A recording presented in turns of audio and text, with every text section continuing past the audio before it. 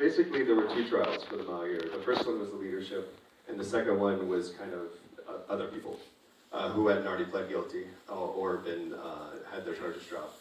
So in the first trial, the prosecution went for a very narrow charge, which was conspiracy to impede federal workers. And basically that put the burden of proof on them to prove that their intent, in the conspiracy you have to prove intent to impede federal workers. So that was a little narrow in that, you know, the defendants could say up there, oh no, we were just occupying this space and we have cover because we said that the federal workers could work here if they wanted to. And so that kind of left space for the jurors to say, well, this specific charge doesn't work. And so that's kind of why that happened as well. And I think also, like, one of the jurors came out afterwards and he said, you know, the prosecution was arrogant, they cross-examined Emmett Mundy for like 20 minutes, and the defense, you know, let Emmett Mundy speak for 8 hours. And he's a very persuasive man, you know. In terms of the second trial, I think the federal government kind of, or the prosecutors learned their lesson and said, okay, well, we're gonna allow them to have lesser charges as well, which they didn't do in the first trial. So they said, there's a conspiracy charge, but then there's the criminal trespass, there's a destruction of property, and stuff like that. And I think that gave the jurors a little bit more leeway to do something they thought was more appropriate. And it was a different set of jurors as well.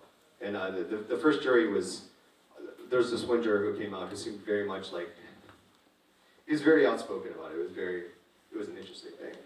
I guess I have a couple of questions. One is, I think that the Hammonds, I mean, you were talking about the temperature in burns as far as, you know, attitude that they misjudged that. I think that, I mean, I've seen a lot of stuff on YouTube and a lot of stuff that these guys have put out on the ranchers. A lot of the ranchers were very, I wouldn't characterize it as a model. I don't know of any model that works really well between the BLM and the ranchers. And this is an ongoing problem across our nation. And I think that a lot of the bewilderment of what these people were doing, while everyone's focused on the fact that they're armed, but I think that a lot of the bewilderment about what they want and all of that is because we're all ignorant. We are all incredibly ignorant of what a constitutional republic is, what private property is, what public lands are. There's references here during the film to government land. That implies that the government owns the land. They don't. This is public land. It's all of our lands. So to say that they don't have a dog in the fight, they do. Oh, sure. Yeah, public lands belong to all of us.